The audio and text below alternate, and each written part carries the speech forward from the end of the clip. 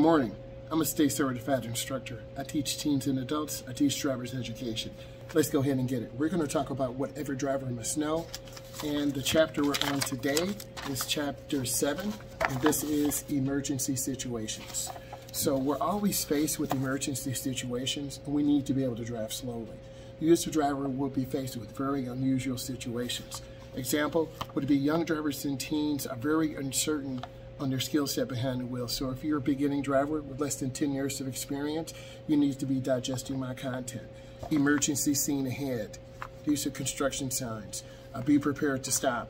And then also we have to deal with aggressive driving. Aggressive driving, someone who is driving excessively fast or excessively aggressive, where they're cutting off cars, speeding behind cars, or stopping real hard. This kind of upsets the balance. And there's also a balance when you drive. You want to be safe. You want to be peaceful.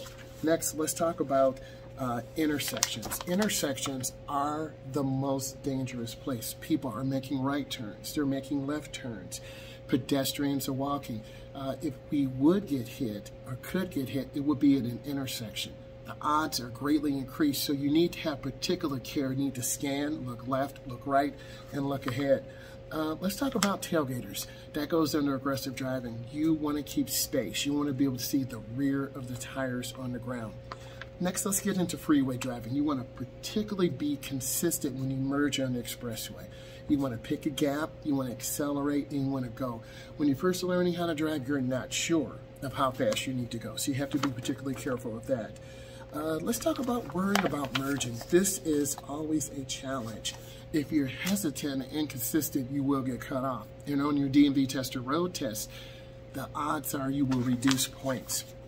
Leaving the expressway, you want to reduce your speed, you want to go slower, and go slow around the cloverleaf. Cloverleafs are very long curves. You have chevron alignment signs. If you've seen my content before, I've talked about cloverleaf signs and how they help direct you. They are also warning signs. They are yellow with the background and black letters. Those are your typical warning letters. Let's go ahead and continue. We're almost done. Let's talk about driving in the fog.